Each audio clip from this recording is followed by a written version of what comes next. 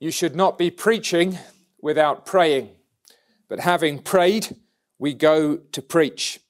We preach for the glory of God, and we preach for the salvation of sinners. And that salvation you can consider in its entire scope. The bringing in, the bringing on, and under God, the bringing home of his beloved people.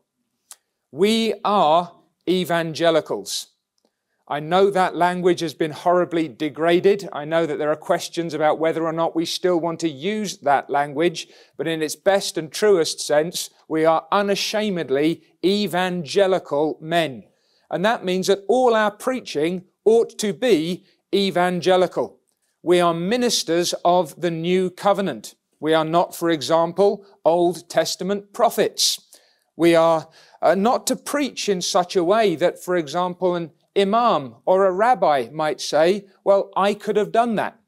We are to be preaching evangelically always. There is to be the tincture of the gospel about everything that we do by way of our private and public ministry of the word. No one should ever be able to confuse us for anything other than a minister of Jesus Christ.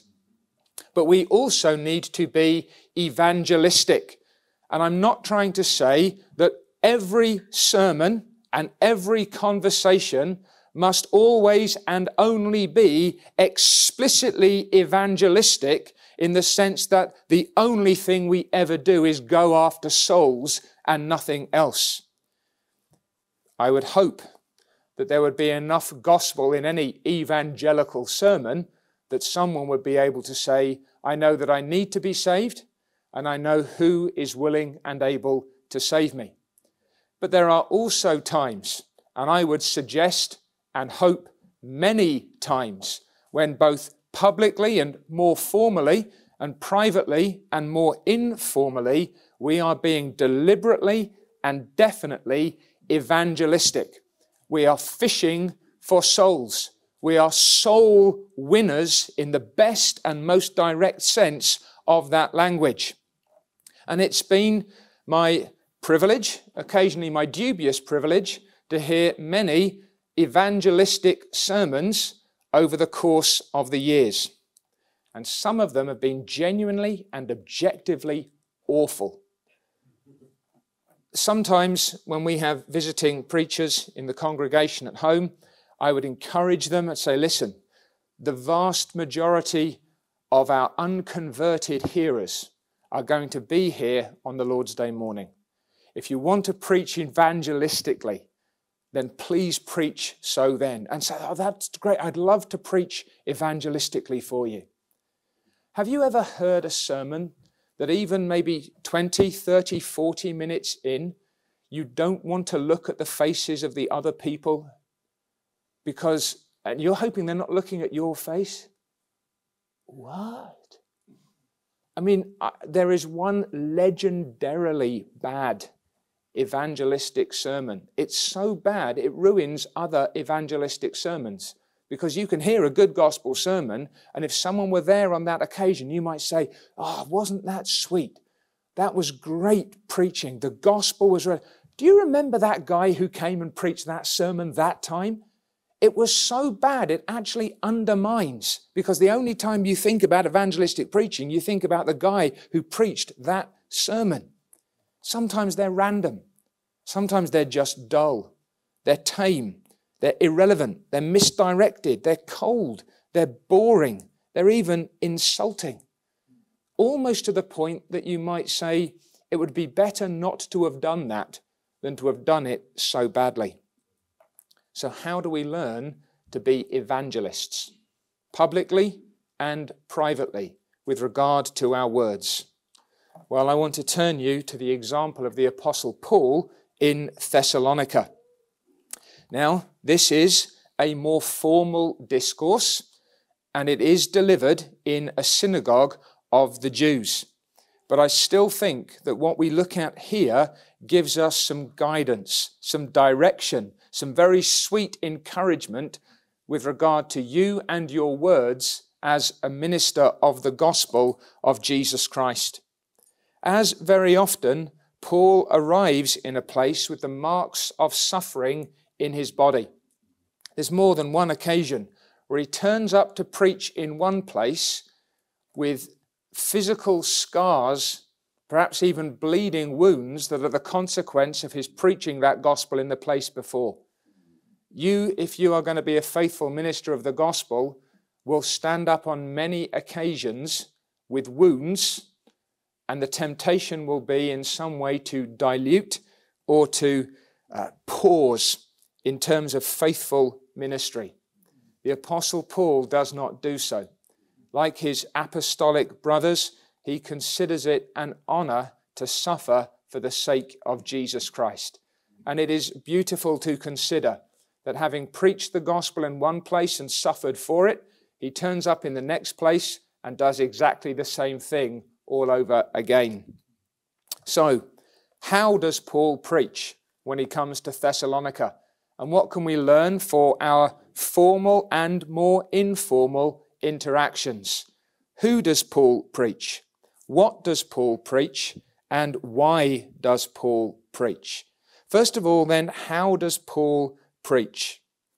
He, as his custom was, went into them and for 3 Sabbaths reasoned with them from the Scriptures, explaining and demonstrating that the Christ had to suffer and rise again from the dead, and saying, "This Jesus whom I preach to you is the Christ." Paul preaches as a man who is anchored in the Scriptures of God. Now, that doesn't mean that he invariably stands up and says, "Please will you turn in your scroll to Acts chapter, whatever it may be." And it doesn't mean that if you're talking to somebody over a cup of coffee in a coffee shop, that you would stand up in front of them, take a gracious step back and say, "Please open your Bible at Acts chapter 17. But Paul is invariably rooted in the Word of God. It is revelation which is his invariable touchstone. Now, he's eminently adaptable in that regard. But whether or not he's in Thessalonica before the Jews or in Athens before the Greeks, it is always what God has said that forms the foundation and the starting point for Paul's ministry. I mean, even if you read on through Acts and chapter 17, people often just skip to Paul on Mars Hill and say, see how he starts with natural revelation. Why is Paul on Mars Hill? It's because when he arrived in Athens, he preached to them Jesus and the resurrection. And that's what stirred their interest and gave Paul the opportunity on Mars Hill. And what does he do? He drives straight back toward a crucified and risen Jesus. This then is a man who has confidence in the gospel as the power of God to salvation for everyone who believes, for the Jew first and also for the Greek, because in the good news concerning Jesus Christ, the power and wisdom of God are revealed, the truth of God from faith to faith, just as it is written, the just shall live by faith. And Luke paints Paul in action. You could have looked through the window of the Thessalonican synagogue and you would have seen this man preaching. We said yesterday, wouldn't you have loved to hear Paul if his heart's desire and prayer to God for Israel was that it should have been saved? Wouldn't you have wanted to be in the room with Paul pleading? Well, you can actually get a little step closer here. You can actually watch through the window from a distance perhaps, but you can see and hear Paul preaching. And Luke paints the portrait of Paul the preacher in 4 vivid colors. There are key verbs here in this text. Notice what Paul does. He reasoned with them. He explained to them. He demonstrated for them, and he preached or proclaimed to them. And this gives us a wonderful framework, not just for our pulpit labors, but for our other gospel engagements when we are seeking to win souls. So what is Paul doing? First of all, he is reasoning with them. Now, this doesn't mean that Paul is discussing with them as if everybody's got a valid opinion and I'll give you yours and you can give me mine and we'll just figure out whether or not we can agree or if we need to agree to disagree. What this means is to argue from the Word of God. Paul is doing humanly what the Lord God himself says he wants to do in Isaiah chapter 1. Come now and let us reason together. Let us bring these matters to the bar of divine truth and see whether or not they measure up to that standard. Paul is going to therefore walk through the issues. He's going to address the questions that these men and women in Thessalonica might have. He's going to use the Word of God to shed light on different views and opinions. But whatever it is that someone may think, whatever it is that someone may believe, whatever it is that someone may conclude, Paul is always going to bring that back to the standard of God's Word. And so publicly, he is going to reason these things out. Let's see how that holds up once God has spoken. Then he's going to explain to them. He's going to open the truth up in such a way that it can be readily understood. There's something in this language akin to anatomical dissection. I don't know if you're still allowed to do that in schools here. I think there are occasions when we can do it at home. Sometimes they now have to do it on screens. You get the light pen and you put it down the frog diagram and the frog folds open in front of you. Back in the what some would call the good old days, you could actually do it with a proper knife. But Paul's going to do that here with regard to the truth. He's going to make something fully known. Now again, Luke uses his words carefully. In Luke chapter 24 and verse 33,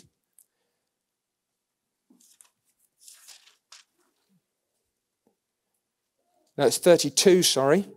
Did not our heart burn within us when Jesus talked with us on the road and while he opened the scriptures to us?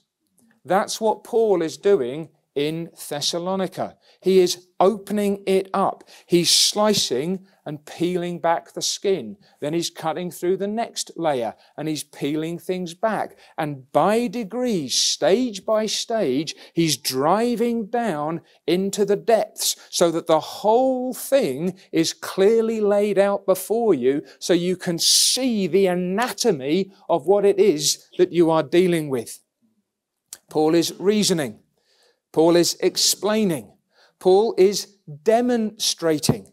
He's setting the truth forth wisely. If you read the Puritans, and if you're here and you're not reading the Puritans, why are you here?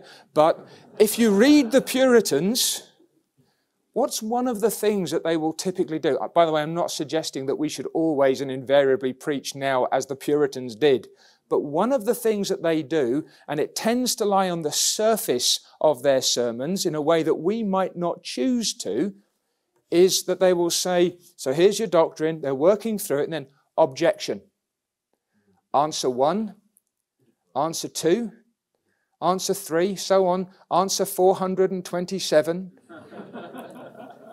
objection 2, objection 3. But this is what they're doing. They're demonstrating. They're asking, what questions are going to come up in your minds as a result of what I have just said?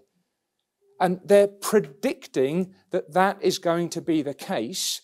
And having gauged how you're going to challenge or what you might then inquire, they've already provided an answer. Paul does something similar. He understands how someone might react to something that he said. And it's as if he'd say, now, I know what you're thinking, but actually I mean this. And that's something that Paul is doing here in Thessalonica. And by addressing these objections and answering the questions that naturally arise, Paul is going to prove the coherence and the validity of what he's saying. He's not going to give them a way out.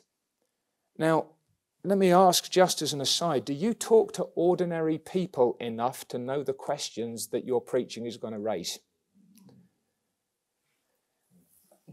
I'm only exaggerating a little bit when I tell you that I've heard someone say in the pulpit something like this.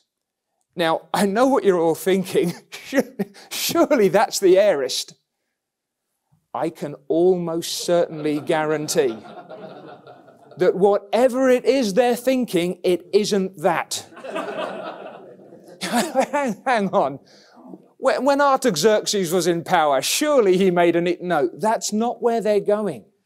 They're asking typically far more earthy questions. There's typically, it's not illogical. You're not talking down to people, but you need to understand the kind of issues and questions that the people to whom you are speaking actually want answered. And that may be very different if you're in a gathered congregation on the Lord's Day morning or evening to if you're knocking on somebody's door and talking to them or sitting down with a neighbor and explaining to them who the Lord Jesus is. Paul can answer the questions because Paul has thought about what the questions will be. He reasons, he explains, he demonstrates, and he preaches. This Jesus whom I preach or proclaim. So it's not that there is simply this sort of big cannon that is pointed at the Thessalonians and Paul just keeps pulling the firing pin and off it goes.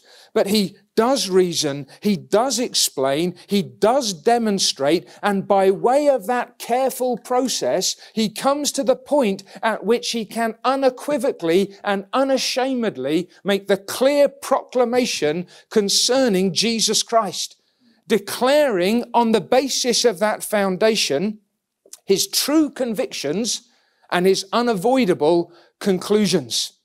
Now, again, when you look at that language, reasoning, explaining, demonstrating, and in some measure preaching or proclaiming, it is important that we do not think that Paul is merely lecturing. If you'd been looking through the window in the synagogue in Thessalonica, you would not have seen a man, for example, with his hands in his pockets. You would not have seen a man who was speaking in a monotone. You would not have seen a man who was immobile, whose face was impassive. Have you ever seen somebody who is wrestling in this way? It's hard even. Once you get into the spirit of this, he's reasoning, he's explaining, he's demonstrating. The whole man is alive with the intensity and the urgency of the moment. Now, if I were right up close with some of you and having a normal conversation, and I were doing what I'm doing now, it would be freakish. There are different environments in which those different postures and gestures and expressions are going to be more helpful or less. But when you're sitting down with somebody or standing up before a group, is it clear that you're in earnest, brothers? Do they know that you want to do them good?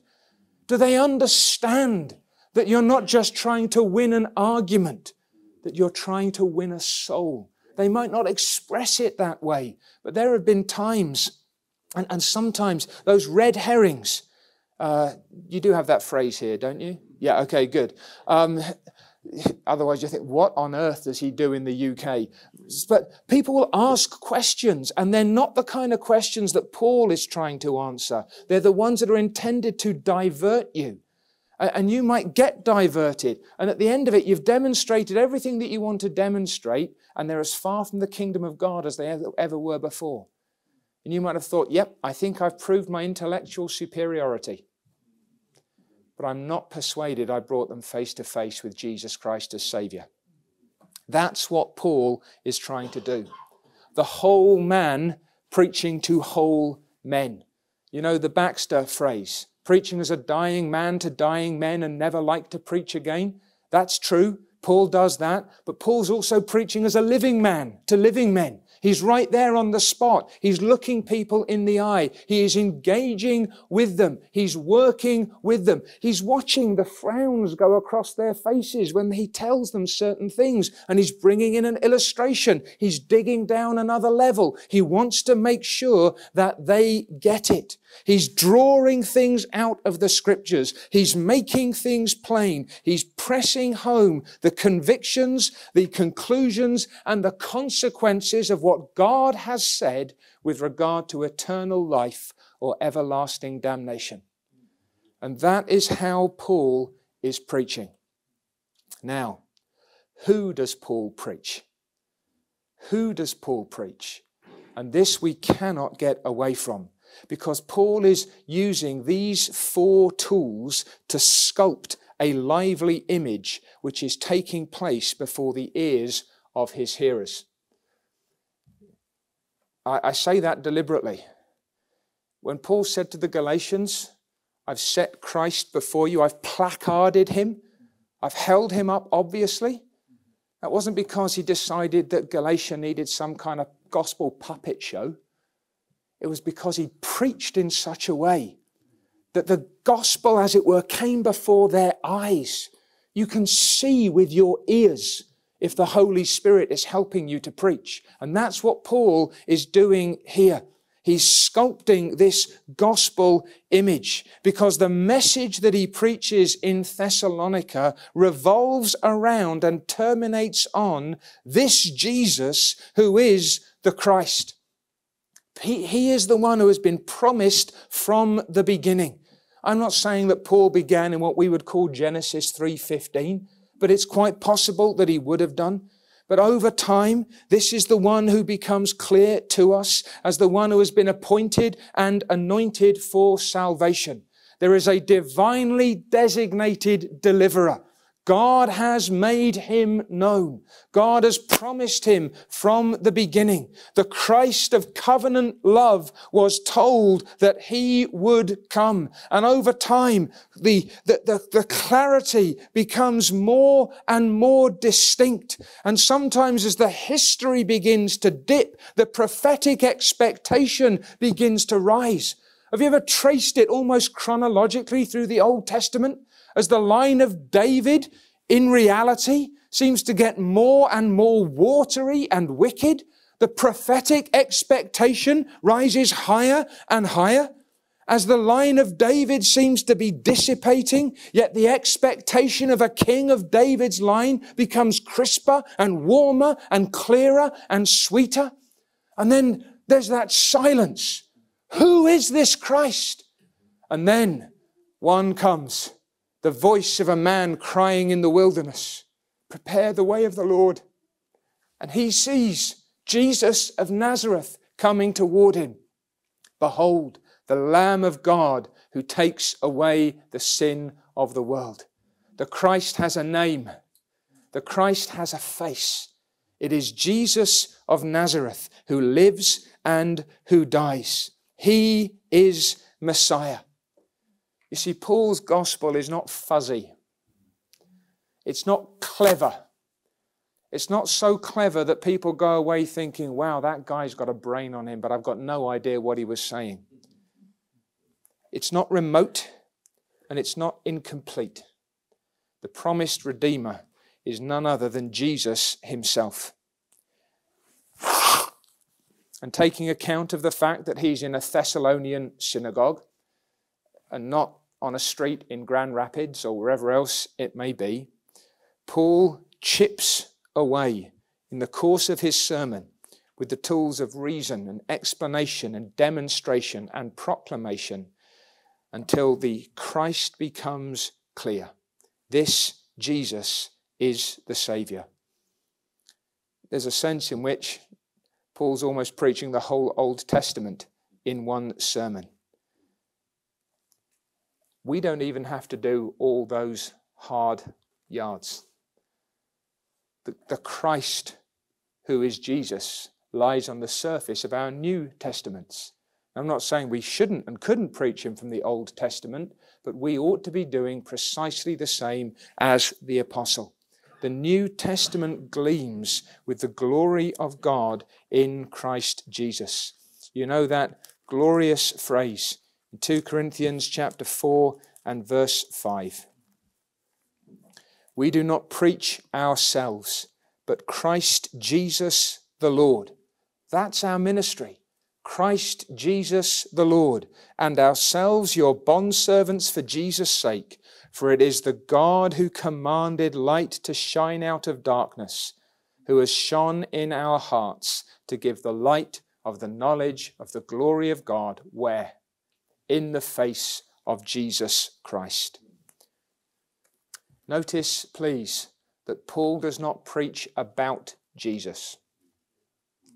Paul preaches Jesus as the Christ. That may seem like a fine distinction. I'm not always sure I know where the line is that divides preaching about and preaching him. But I have heard people preach about Jesus, and I have wanted them to preach Jesus to me. Maybe better felt than telt in that sense. I know about him, but you need to make me care about him. You've told me true things about me, but have you placarded Christ before someone as crucified? Paul does not preach himself, and Paul does not even preach about Messiah. He preaches Jesus as the Christ. Now, what then does Paul preach? In preaching a who, what does Paul preach?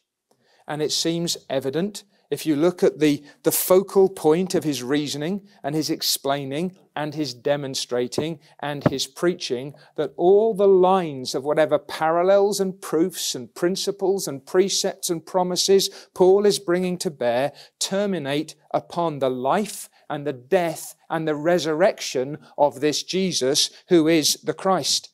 This Jesus, notice, is the one who had to suffer and rise again from the dead. That's how you know who the Christ is. Now, who suffered and died and rose again from the dead? Jesus of Nazareth. Ergo, this Christ is this Jesus. This Jesus is this Christ. And the apostles delight at times.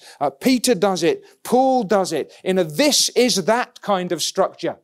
This thing that you're seeing, this is that which God has spoken from before. So this Jesus is that Christ. And all the lines of revelation meet in him. And all the things that compel and consume and drive you forward to the inescapable conclusions concern the sufferings unto death and the rising from the dead. This is required for salvation. What is the heart of our good news? Substitution. Substitution. Now we want to be careful with that. Substitution is the gospel. You always then need to explain, don't you, what substitution is and who for whom. But the sufferings unto death, that there is a Christ, and you notice that he had to suffer. That divine mustness. It is necessary. It cannot be otherwise. If a sinner is to be reconciled to God, it must needs be that someone should suffer and die in our place and take the wrath that our sins deserve and suffer the stripes that our transgressions should receive. The curse and the wrath of Almighty God fell upon his beloved Son who had taken flesh and blood. The blood that he shed, that and that only is the pardon for our sins. In him and in him only can the crimson-hearted sinner be made as white as snow. It is atonement. He is the Lamb of God who is slain, and without the shedding of blood, there can be no remission of sins. And you are damned until Christ has been condemned in your place. And you are lost unless and until you have faith in the Jesus who died in the place of the ungodly. who did not die because we were good, but because we were not, who did not die because we wanted God, but in order to bring us to God. And nothing short of his real, actual death under the curse of the God of heaven and earth, the drinking of the cup to its very dregs, will suffice for the salvation of sinners. Brothers, the Jesus that we preach is a Jesus who suffers to the point of death. And that language hides in it, doesn't so much hide, carries with it all the agonies and the awfulness of those gospel records of his last days and hours, as that trajectory of his reaches its fearful and dark pinnacle on the cross outside Jerusalem. And I think it's very proper for us, while not forgetting, as the saying goes, that the soul of his sufferings were the sufferings of his soul.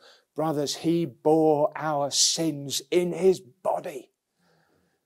You look at the man, the God-man, the one person, the two natures. And the cross holds him before your eyes. The popular conceptions, he's up there somewhere. The most likely reality, the cross hangs the crucified man so you can look into his face and sneer. You can look into the eyes of Jesus as you read the pages of your Bible, and you can have placarded before you Jesus Christ as the crucified one. The Christ must suffer, and Jesus so suffered. And praise God, that's not the end of the story. Because the Christ had to suffer, yes, but there's an equal necessity that the Christ must rise again from the dead. Now, I was talking with a friend yesterday and saying, you read through the book of the Acts, the emphasis that there is on the resurrection of the Christ. Absolutely so. Very often the summary of apostolic preaching is that they preach the resurrection of Jesus or some phrase of that nature. And we agreed immediately and wholeheartedly that you cannot have a resurrection until you've first had a crucifixion. To preach the resurrection is not to overlook the sufferings unto death. It is to take full and proper account of them, and then to declare that the same Jesus who suffered and died and spent 3 days in the grave was raised again from the grave in power on the third day. That God has declared him with power to be his Son by the resurrection from the dead. And so Paul in Thessalonica, as he reasons, as he explains, as he demonstrates, as he preaches, as he carves out Christ Jesus before the eyes and the ears of his Thessalonian congregation, shows a man who is triumphant. It's at least one of the reasons, there are many, why we do not have a crucifix. Because our Jesus is crucified but risen again. He is not still on the cross. He doesn't need the help of a Mary or anybody else. He is risen in triumph from the grave. He is sitting now at the right hand of the Majesty on high. He has been accepted, and we are accepted in him. The resurrection is God's receipt, if you will, that the bill has been paid, that the price has been given in its entirety. It declares his true identity. How do you know that this Jesus is the Christ? Because every other so-called Christ, even if he dies on a cross, doesn't rise again. This man, he does. That's how we know. It's assuring us of his intercession, because the man who died now lives again and lives forevermore. And he is at the right hand of the Majesty on high, and he is interceding for the people for whom he shed his blood. In this lies the seeds of Christian hope, because this Christ is coming again. He's come once to deal with sin, and he's coming again apart from sin for salvation. The hope of the believer is what? That we shall be raised together with him. That having borne the image of the man of dust, so also we must bear the image of the heavenly man. And Paul handles his Bible like Christ. You remember how the Lord taught his disciples on that Emmaus road? You hear the echo, not just in Paul's language, but in what Paul is doing here. How often did the Lord tell his disciples that he must suffer, that he must die, that he must rise again? And over again, they didn't get it. Until, by the inward working of the Holy Spirit, they did. Christ himself showed from Moses and the prophets that these things were needful. He opened their eyes that they might understand. And he did so by the same Spirit who has been given to us. Are you reading your Bible like an apostle? What I would call an apostolic hermeneutic. I know it's a mouthful, but do you read your Bible like Christ taught his apostles to read their Bibles? So that you can say, I see him here, and I see him here, and I can reason, and I can explain, and I can demonstrate, and I will preach that the Christ has to suffer and rise again from the dead. And that this Jesus is that Christ and the Saviour of all who put their faith in him. This divine necessity is the hope and happiness of sinners. The salvation of every one of God's elect is secured by the promised and prophesied servant of God who lays down his life for his sheep and takes it up again. There is only one fulfiller of the word of God, and that fulfillment is pure, perfect, entire, and saving. So Paul preaches by way of this reasoning, this explaining, this demonstrating, this proclaiming. He is speaking of the Christ, and he shows us a Christ who suffers and dies for the salvation of his people.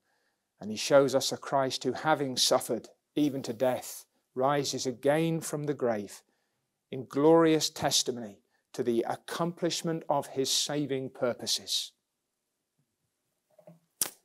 Why does Paul preach? Does he preach because he's cleverer than everybody in Thessalonica? Does he preach because he's got a seminary degree and he needs to prove that it was worthwhile? Does he preach because it's his job? Does he preach because it's the only way that he can put bread on the table? There's a lot of answers to that. But there's one here in this text to which I would direct your attention. Some of them were persuaded. Some of them were persuaded. That's what Paul's been aiming at. Actually, what he's been aiming at is that all of them would be persuaded. In 2 Corinthians in chapter 5, persuaded himself of the terror of the Lord. He persuades others. You could almost pour into that language of persuasion the hot edge of all the reasoning and explaining and demonstrating and proclaiming. That's what it is for, that men might be persuaded. And if I can be anachronistic for a moment, there's no truer Calvinist than the Apostle Paul. So let not a single one of us say, well, I'm a little uncomfortable with the language of persuasion. Then it's time to get apostolic, my friend, because the apostles were persuaders, without for one moment dismissing, undermining, or neglecting the work of the Holy Spirit. They set out to look into the eyes of men and women like them and to persuade them to come to Jesus Christ. That's our task as preachers. Having prayed from the depths of our heart, oh God, have mercy upon these men and women. Perhaps even if you read enough of the sermons of Spurgeon, he occasionally, it's not always. It's not every sermon. But there are times when in those recorded discourses, you can almost see the man lift his eyes to heaven, and in the very moment of his preaching, he calls upon God to save those who hear.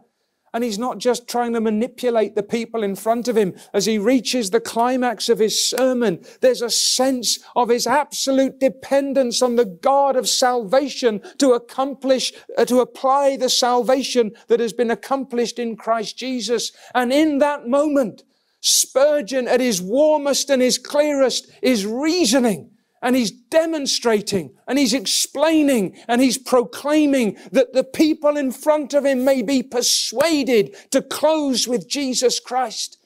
Now, is that what people hear when they hear what we are preaching? Have we fallen into the trap of thinking that there ought to be no application? That's the Holy Spirit's work. No, it's our work to apply the truth. You might need to dig in the charges. You drop the dynamite in the holes. Brothers, the Holy Spirit, if I can put it this way, he needs to press the plunger. But I'm the man whom he has called to take the dynamite close to the heart. And so we bring the word of God to bear. And we earnestly and urgently, we entreat. Again, that language from 2 Corinthians chapter 5, I'm pleading, and you're hearing God's voice in mine.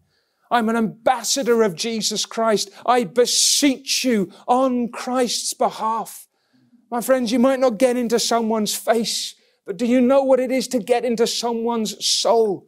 Do you persuade? Do you see where they're going to go? Some of you may be thinking this, but I want to tell you, some of you may have these doubts and fears. Some of you might think, can God save me? Some of you might think, will God save me? Some of you might think, has God rejected me? And I'm going to answer you here, and I'm going to answer you there, and I'm going to answer you there. I'm going to shut down every avenue of escape. If you try and divert over here, I'm going to bring you back. I am fixed upon Jesus Christ, and God helping me, I will not let you see anyone else. I will make sure by everything that lies in me that you are shut up to Jesus Christ by the time that I have finished preaching. And if you won't have him, my hands will be clean of your blood at the day of judgment. God forbid that we should ever say that unfeelingly. Well, I did my job. I've been faithful. Over to you. Is that what you see when you look through the window of a Thessalonian synagogue? Is that what you hear when Paul is preaching on Mars Hill? Truly, these times of ignorance God overlooked, but now commands all men everywhere to repent, because he's appointed a day in which he'll judge the world in righteousness by the man whom he has ordained. He's given assurance of this to all by raising him from the dead. Let's pray. Really? You think that's how an apostle sounds when he's preaching? This man is pursuing souls. This man is pleading with men and women who have undying souls that may at any moment be ushered into the presence of Almighty God, because it's appointed once to die, and after that, the judgment. Paul preaches like a man, in Edwards' language, with eternity stamped on his eyeballs. He wants to walk out of there not just with a clean conscience, because the termination of all his labors is not himself. Paul wants to walk out of there. I think he probably wept. Oh God, my heart's desire and my prayer for Israel is that they would be saved. And I've preached your Son in Thessalonica, and some have been persuaded. I think at that point, perhaps tears of joy. But, oh Lord, some have not. Some have not yet come to Jesus Christ. Do you pray that God would make you a persuader, removing the obstacles, preventing the evasion, offering encouragements to the doubting and the fearing. John Owen says it's the hardest thing when he's preaching. He says, I want to shake the proud, and I terrify the fearful. And then I'm trying to encourage the fearful, and I assure the proud. Well, may God help us to be wise in our day. But he wants them, whoever they may be, whatever they may be their disposition as they come, whatever may be their conviction as they arise, whatever may be their disposition when you sit down over the coffee, when you invite a friend into your home, when you hold a gospel Bible study, when you knock on a door, when you preach on the streets. I've heard street preachers, and they're there to damn. I know a man who said he's living in gross sin. He said, every Christian I've ever met has just told me I'm going to hell. Is that gospel ministry? Brothers, if you're a preacher of Jesus Christ, if you're a minister of the new covenant, you can go to any sinner you know. You can sit down with them with a heart full of affection and compassion. And you can, like Paul, reason, explain, demonstrate, and proclaim with the aim that you will persuade them to come to Jesus Christ just as they are, laden with their sins, repenting and believing, and Christ will make them whole. Are we pressing Christ into the hearts of the people to whom we preach? Are we doing so not because we're cleverer, not because we're wordsmiths, not because we've learned how to use logic and argument, but because we believe that by the simple, plain, earnest proclamation of the Christ who must suffer and rise again from the dead, whose name is Jesus of Nazareth, that by the power of the Holy Spirit, this is the preaching. These are the words by which God is pleased to bring life to those who were dead. May God so help us. Amen.